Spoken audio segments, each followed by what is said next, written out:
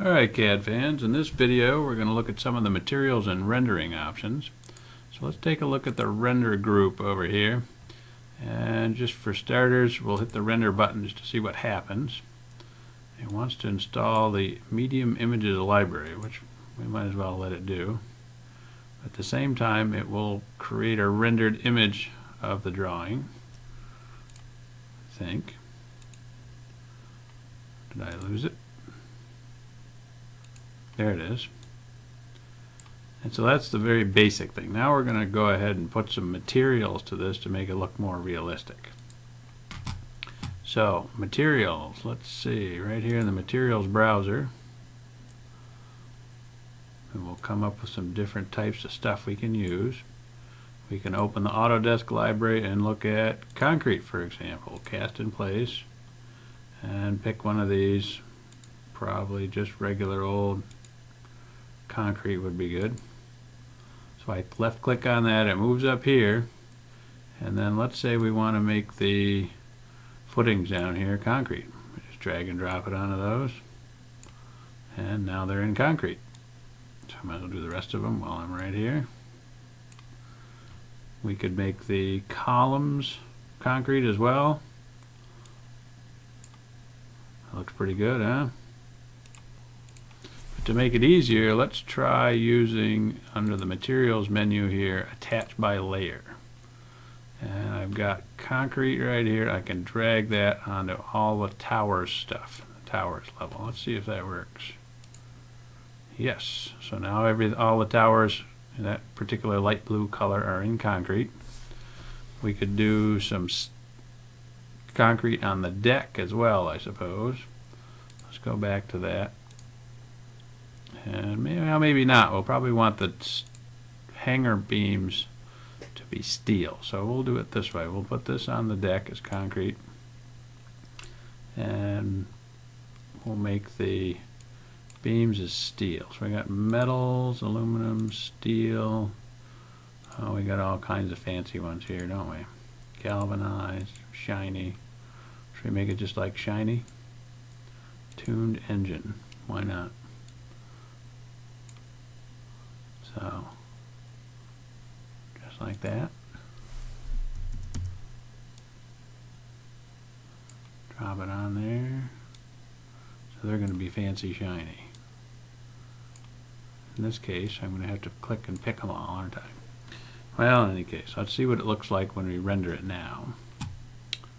Hit the render button. Notice in the render options we have here, we can do different qualities, and let's just give it a try. So I know we're still installing the medium images library. So there it is. We got concrete going here. It's pretty low res, but it'll be okay. So I'm going to keep working on this, and I'll come back in a second and show you what I've done.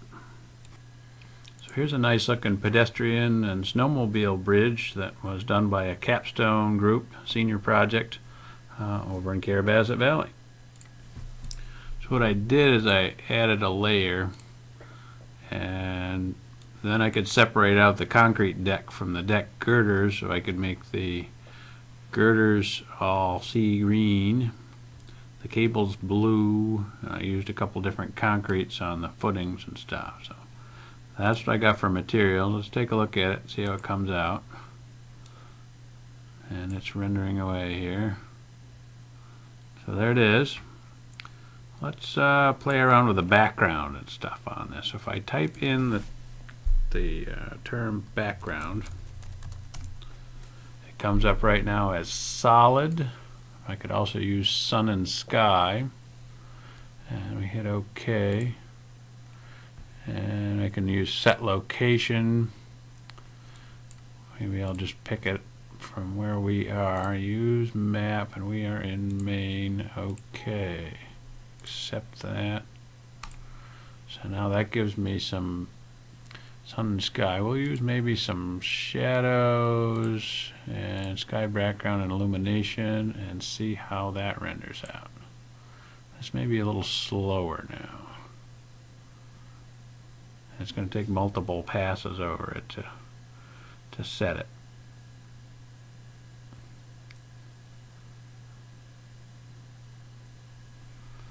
Alright, there we go. That's pretty nice. You can also just save these things once you've got it up. You can just save it as a JPEG, and that way you can send it to somebody when you finally get finished. I should also note that I did close AutoCAD and allow those medium resolution images to load and install. When I open it back up, it renders a little slower now, but it's a little better resolution. Remember, we can always mess with the resolution up in this dialog here. Okay, so what else could we do? Remember from the background,